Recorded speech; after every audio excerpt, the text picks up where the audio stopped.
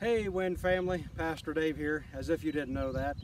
Hey, I just wanted to send out a message to each and every one of you. I know it's been a few weeks since you've caught me online, and I just want to say I'm just so thankful for each one of you, especially these past few weeks as Kathy and I and Andrew have been taking this time to just be with family and to take time to say farewell to Dad, and with his recent passing, all the various things, and even the time after that we've been able to share with family.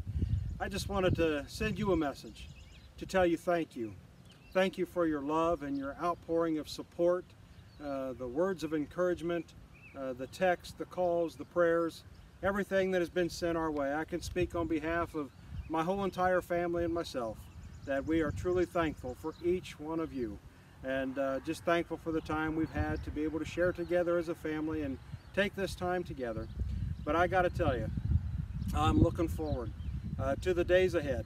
I know with phase one starting this coming Friday, some of you are wondering, hey, are we going to start church this coming Sunday?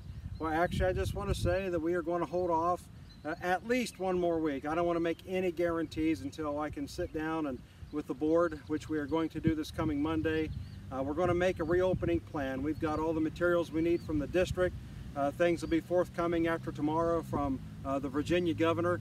But we want to make sure that we have all things in place so everybody can come and worship the Lord and feel safe as we worship together. But I'll tell you this, I'm longing and looking forward for us to just be able to worship together in the house of God at the church and worship together. Yeah, I know there'll be social distancing and there's going to be requirements of us being careful and keeping distance from one another, and that's okay. I'm just thankful that we're going to be able to gather together and send each other a smile as we look upon each other face to face. And there's a word of scripture that I wanted to share. Comes from Philippians chapter 1.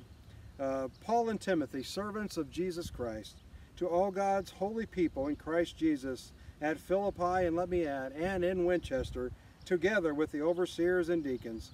Grace and peace to you from God our Father and the Lord Jesus Christ. And I want to extend that greeting to you. Grace and peace. Grace and peace to each one of you. May each one of you be overwhelmed by the peace of God. Verse 3 says, I thank my God every time I remember you in all my prayers for all of you. I always pray with joy because of your partnership in the gospel from the first day until now, being confident in this, that he who began a good work in you will carry it on to completion until the day of Christ Jesus. Verse 7, it is right for me to feel this way about all of you, since I have you in my heart, and whether I am in chains or defending and confirming the gospel, all of you share in God's grace with me. And then verse 8, I'd like to close with this. God can testify, I long for all of you with the affection of Christ Jesus. I long for that time that we can share together and worship together. And I just want to let you know, like I said, this coming Sunday, we will be having at least one more online service. The church board and I will be having a meeting together on Monday night, and we will be formatting our safe distancing worship plan.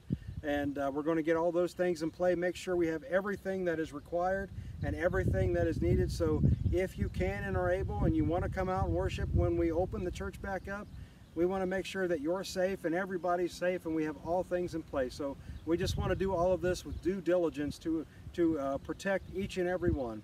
So once again, just let me say thank you once again for these past recent weeks that I can share with my family, but also the outpouring of love from each one of you. And I am excited that we are very soon going to be worshiping together. God bless each and every one of you. I love you. Have a good night.